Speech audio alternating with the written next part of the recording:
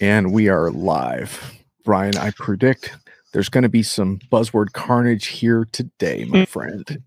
You predict that on a call that's all about the unpredictions. I mean, how atypical. Anyway, John, as always, for the listeners who didn't know this, this is the sixth time we've done the annual unpredictions deal. I never thought that poking fun of things would get to be such a regular kind of thing. And I'm embarrassed to say that so many diginomica readers really look forward to this, maybe even more so than the regular serious articles that we do. Well, Brian, I think people basically lose their tolerance for the endless stream of prognosticating propaganda and guru level insights that we're getting from these predictors who missed the pandemic amongst many other predictions they got wrong. Yep, we got the ties on, Sandy. Yep, this is a big deal. To be honest with you, I was going to spend even more time on my wardrobe, but I was busy posting the unpredictions. But I am wearing a tie because Brian has gotten across many occasions that if you're not wearing a tie, you're not taking the event serious. So we are going for it. That's got to be. That may be the only tie you own, John, because I've seen that in pictures. There's a picture of you where you look like you're part of AC/DC. That must be a 8-year-old photo with that same yellow tie on it. But anyway, it's a fave, no doubt about it. It is a classic. Yep. Brian, you're being accused of wearing a tie in bed and in the swimming pool. So, well, I don't know how that reader knows that, but I can't. I'm not going to comment on that. Comment. Hey, so this is actually a special occasion today. We are unveiling and publishing our annual unpredictions, and we're also going to give you all a crack to contribute a few of yours late in the game here as we go. So let's shift over to our slides, Brian. That's right, folks. Yep, folks, it's Brian and John once again, and we're going to give you that special behind-the-scenes peek into the making of our annual unpredictions list. Now, some may think that there's no science to this at all, but actually it's a very well-disciplined and honed kind of methodology that we follow. Anyway, we're going to get right into it. As you can see, John and I, from this recent photo, are just really, looking forward to these awards and that we're going to hand out. John. Yes. So Brian, we're always motivated by the high bar that other people set in our inbox. These are real predictions that we've received. The other day I got brands must be willing to accept change and evolve in order to survive. If there's one thing we've learned during the pandemic, so we're going to provide some rare insight, Brian. It is something that's puzzled tech vendors and pundits for years. How can two guys, you and me, get things so wrong and yet somehow be the only ones to get them right? Well, I mean, our process, for those who didn't know, it starts all the way back in usually October, when our inboxes are already starting to get filled with a bunch of pretty weak they call them predictions, but they're usually something quite a bit less than that. And these come from PR firms, software vendors, people that are futurist, and others who want to share their, as John likes to call it, ninja caliber predictions with us. And I'll let, well, John, what do you think of the accuracy of these kind of predictions? They are uncanny. They have a way of being right every year. Den's wondering about the slides, Brian. I mean, we went for real here. Yeah, we got a 100 slide deck for you guys today. Hope you don't drop off halfway through. By the way, Den has done his homework. He's done a bang up job of getting some early predictions in on the post, and you guys are welcome to issue a few predictions of your own. So I'll be sending a link so you can check out a few of. I'm going to read a few of Den's too, because Den's got some good ones for us here. So, well, Den's comments notwithstanding, most of the time, John, these predictions that we get in our inboxes, they are just atrocious. They're usually obvious as all get out. They're older than sin. They are some are terribly self-serving. Most of them aren't very original. And surprisingly, they're usually wrong most of the time. So that's what kind of gets our snarkle meter going haywire, at every time we get to this part of the year with looking at these.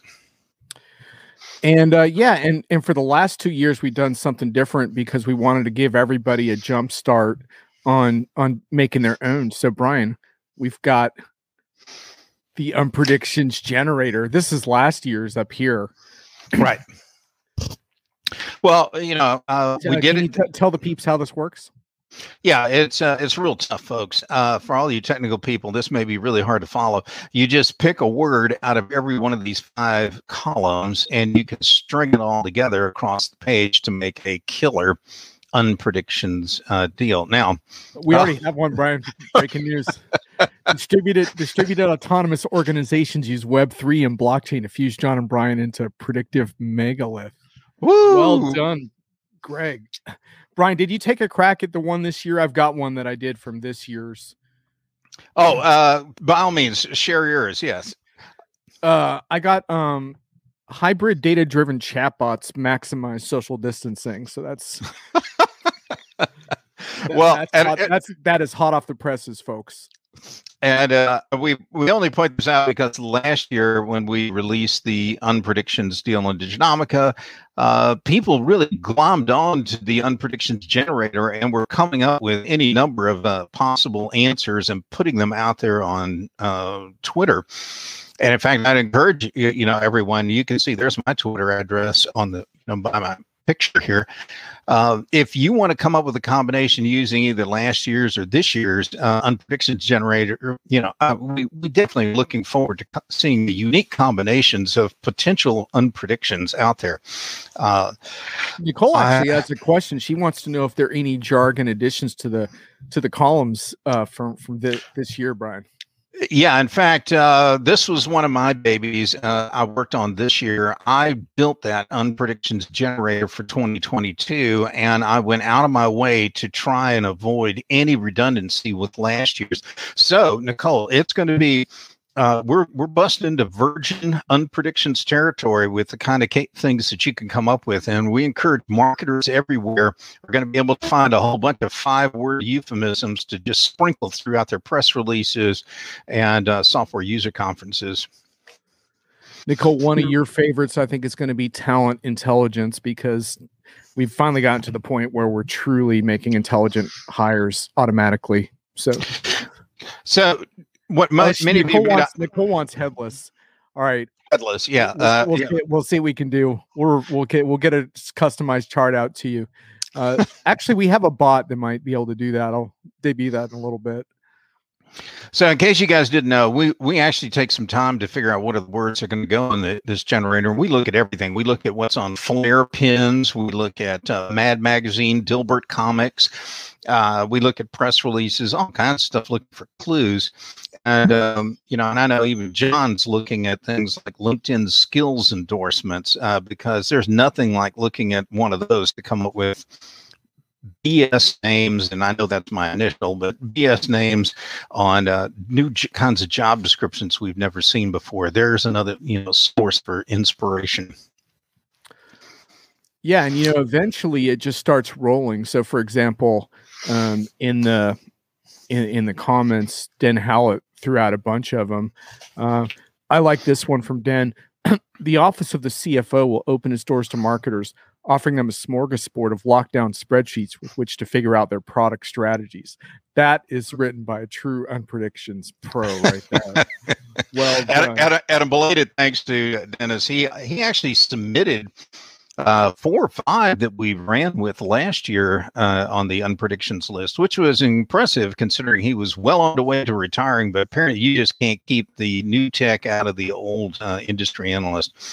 So folks, the point of this, and I know you're really hungry to learn about the 2022 ones, but what we do is we look at all this and we start crafting. We have a process for crafting the unpredictions. Immersive personalization explosion begets low-hanging fruit. I love that. Nicole's really into the spirit of this. I can tell today. Yeah. But what we do is we look at these things, and these inspire us to come up with the germ, if you will, the core of a new unprediction for the next year. So it could be something like this. Now, this is the initial rough draft that we would formulate for a potential article. And you can see it up here. Cheesemongers worldwide negatively reacted to Facebook's rebranding to Meta. Why? They initially saw a typo and thought it'd be called Feta. Gourmands everywhere were relieved to learn the truth. And from that, we decide, well, it's a little long. We need to tune it up. So the first edit might be something like this. Old school software developers will change beta testing to meta. Oh, it's got a typo in it. It should be meta testing. But anyway, if it were perfect, it wouldn't be it would be an unprediction and be a fact, I guess. And then you can, I'm not going to read all these out here, but you can see what the second edit looks like. And this is where Zuckerberg thinks he wants to call it Meta because Meta will stand for make everything truly accretive. Anyway, we go through this process where we constantly keep tuning them up over the last few weeks until we get to a crisp list of finalists, which actually makes the thing really, really sing. Brian, should we show them how the sausage really gets made here in the fortress? Oh yeah, we can definitely do that. Now this is our you're not supposed to see this, but this is a rare photo of the Diginomica Fortress Solitude here. And this is where our crack team of industry watchers pour over everything. You want to take it from there, John? Well, what's really incredible is the streaming 5G services that we're able to achieve, Brian, within this domain of excellence. So with that in mind, we then spread those unpredictions into what we would consider the finest of the finest, and then we save a bunch off the cutting room floor. And in fact, today, before we wrap up here, we are going to be sharing with you each of our all-time favorite predictions, which was like a very, very arduous task. And I actually even got up my old like foosball trophy, because what's the opposite of a pinnacle award, Brian? It's the nadir. Nadir, yeah. And that's where we're headed now. Well, before Dan recognizes the slide. Actually, Dan, that's not too far, I don't think, from from your old stomping grounds in Spain, actually. Yeah, and then if that's your house, you've been alive now a couple of 100,000 years. Then that thing's been around almost 2,000 years. That structure. But before we jump right into the awards here, I want people to realize that. Inside the Fortress Solitude, we've got folks from legal looking at these things to make sure that the snark is not too personal. We've got folks looking at ways to add additional snark, come up with appalling irreverence and satirical mirth. And, I remember we had so much excess energy going last year that we ended up creating a whole new section for the deal, which was around TV and film, that were going to come out, with a technology theme. And I mean, who can forget keeping up with the Kubernetes? I mean, that was one that was, they got a lot of play quite a while. And it's just a shame that your sequel that you wanted to see, Kubernetes 2 Compliance Hurts, that got tied up in post-production. Anyway, let's show them what happens at the end. What does it look like when we get to the end of all of this, prediction generation effort here? Well, when we finally get to the very end, the cream of the crop, it kind of looks like this. Yeah, it is clearly a mess. And I got to tell you, folks, you wouldn't believe how many, rejected unpredictions there are. There are clearly some violent disagreements that occur, and the damage to marriages and relationships is unbelievable.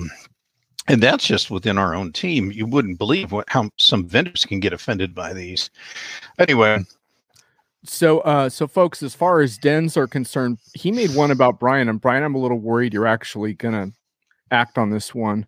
But he says Brian will keynote a conference on AI in a cravat, playing a modern-day classical ditty on a Stradivarius violin as a throwback metaphor for Sherlock Holmes looking for clues about AI reality. The crowd will applaud rapturously while having no idea what Brian is trying to convey. The conference bookers will be glad they didn't sign up Nigel Kennedy. I'm a little scared that actually might come true, because we do have a weird thing where every now and then our predictions do seem to cross the finish line. If you want to see the rest of Den's predictions, you can check out the post there. Den, I'm not going to read the one about incontinence. Sorry. Wow. All right. Well, that, bottom line is we do have a whole litany of these that don't make the final cut. But anyway, I think we're at that time where let's share what we think the top 5 or the top 6 are, I guess, from each of us. And we're picking the best one, in our opinion, from the last 6 years we've been doing this. So, John, you want to kick it off? Well, let's go all the way back to when we did the first one of these pieces back in December 2016. What really stood out for you? All right. And just so you know, I'm not sure if I did like one per year quite right. I might have gotten that a little mixed up. But anywho, my first one I picked was a vendor will be taken aback when a customer tells them, I can't wait to see what your expensive AI prototype can do for me. Yeah, and to think that was in 2016, and we're still waiting for a lot of those vendors to come out with AI tools.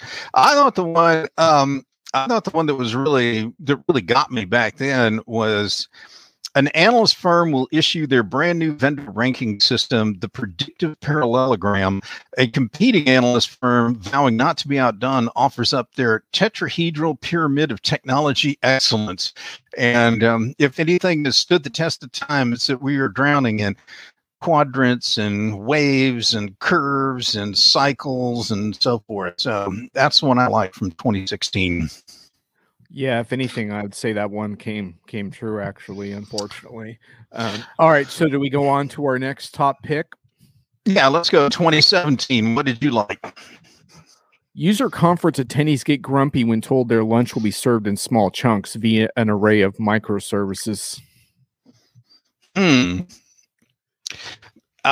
It's interesting too, Brian. Yeah. It's interesting too how we still haven't found too many great use cases for microservices, but it probably would work for saving on the lunch budget. So there is that. Well, every time I read that, it makes me wince, because I think about some of the horrible flat meat sandwiches or non-existent food that you see at so many of these conferences. So if there ever was an area for improvement, for a vendor in their events, it's got to be in the food service side. I liked that year. I liked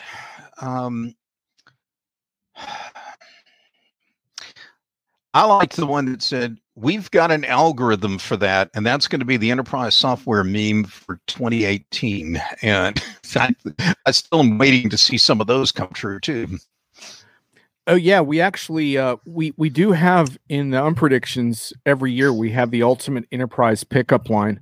If you guys would like to know what this year's are, they change every year, obviously, because pickup lines do go stale after a point. The ultimate enterprise pickup line is going to change once again from, if you're feeling hyper, I can scale, to, and Brian and I each have a favorite. My fave was, how low can you code? Brian's is, would you like to experience this employee? Yeah, because employee experience is the hot thing right now. All right. Well, let's move the clock forward one more notch. Let's go to December 2018, 3 years ago. Bring back big data. Okay. Let's see. What was next for me?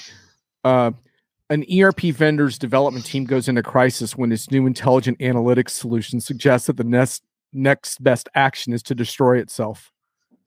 I like that one. I had two that really tore at me to see which one I really loved on that year. There was one, though, that had me laughing when you and I did this one collaboratively on the phone, and it still strikes me good today, and that is, vendors back away from the term immersive experience after rumors surface of users drowning in their own data lakes. I loved it then. I love it now. Yeah, I'm surprised that one got past legal, actually. And the other one I love that year, and I hate to go, I hate to break the protocol here and do two in 1 year, but there was one we also did that. There was number 9. Digital twins give way to triplets due to a bizarre IVF mix-up. I still think that one is right up there in the ridiculousness of these kind of unpredictions. That was actually one of the ones I had. Both of the digital twins and immersive experience ones I had as my finalists, but I have some other ones too. So that was classic. All right. So so we have 2 more to go. Yep. 2019. What December 2019, we were doing the unpredictions for 2020. What was your number 1? Giving up on the holy grail of intelligent apps for the intelligent enterprise, a vendor will finally issue its line of semi-intelligent apps for the semi-intelligent enterprise. Tell you what, John, you got completely mangled. Can you might did my audio come out bad? Yeah, and your video's actually frozen at the moment too. So did I freeze up? Weird. I wonder if but you look better than ever right now. How's the audio? It's okay. Okay. All right. Shall I try again? Yeah. All right. Giving up on the holy grail of intelligent apps for the intelligent enterprise, a vendor will finally issue its line of semi-intelligent apps for the semi-intelligent enterprise. Mm-hmm. I think this was one of yours. A group of robots walks out of an enterprise software event to protest an all-human panel. I love that one too. Because we're starting to see so many bots showing up, answering questions and doing demos. In fact, it's really hard now to find a live person doing demos. They just sit there and let the automatic stuff run on its own. Brian, the audience is troubleshooting, and they're troubleshooting. They've spotted your internet is the culprit here. So anyway, you're holding up okay though. So I think we're going to press on since we're close to the wrap of that anyway, though I thought we should probably share a couple of the new technical terms from the new one too. Okay. So my final one that I picked was, I think you actually did this one for me, but it was always one of my favorites. John gets booted from an analyst summit when his emotional support Shetland pony kicks 5 software executives each time they say the word synergy. I remember that so well, and I the first time I read it in one of our drafting sessions, it took me back because I didn't realize you had an emotional support Shetland pony, but you and I have yeah, thank you, LinkedIn user. Yeah, you're right, it's my Bitcoin mining that's screwing it up. So yeah, that's good. Yeah, I remember that Shetland pony one. That one had me laughing for quite a while. I had this one. I took the one, data warehouses were replaced by data lakes. Data lakes were replaced by data oceans. Soon data oceans will be replaced by data planets. And we can't wait to see the backup drive for that one or where you put it. And, it's just, let's take the absurdity all the way to its, ultimate level there. Anyway, well, that, folks, should give you a taste. I know those were, from the past. And like John said, you got all the new ones out there today. Did they come out yet, John? Yeah, I'm just pasting in the link. You can also find it on the Diginomica homepage. I withheld it till towards the end of our little broadcast today because I wanted to make sure that people didn't get distracted from our exciting visual content here. But in all seriousness, for all the people on the chat, I don't think I would really enjoy being in this industry if it weren't for the clever, smart, brilliant people that are gathered here today that have just made our lives a lot better. So definitely wishing you all happy holidays and glad you're a part of this first ever video companion piece to the Unpredictions, which probably needs some refining, but hey, we're learning. Anyhow, Brian, do we want to read anything from the tech terms? I thought we had some good ones from the tech terms from this year. Maybe drop a few of those before we head out. Go ahead and start, because I need to find I need to closes one. Diginomica. Yeah. Oh, actually, and Brian, I actually have a surprise for you. There's a new one in there because I realized right before publication we didn't have a single thing about 5G in our entire piece, and I think we're going to hear a lot about 5G. We're going to hear a lot of 5G propaganda this year. So I actually added a fresh term. It's called Jive G. We're going to start hearing that. It's a derogatory term consumers have been using in disgust as telecom's 5G propaganda falls short of reality. So Jive G has been added to the list. So you heard it here first, Brian. I like it. And I got to tell you, it surprises me sometimes to see how far back we were talking about some things that we still can't take delivery of, if you will, even now. I'm sure. I think we took our first shot at 5G in like 2018 or something. But anyhow. Yeah. And I do like those made up words because some of them actually come to pass. I know RevRec, which was big in the financial accounting space, ASC 606, that was a topic. Every vendor in the finance area, 5G and Alley G. Okay, I like that. Every vendor out there was, bending our ear on RevRec a few years back. And then we came out with the REVWRECK,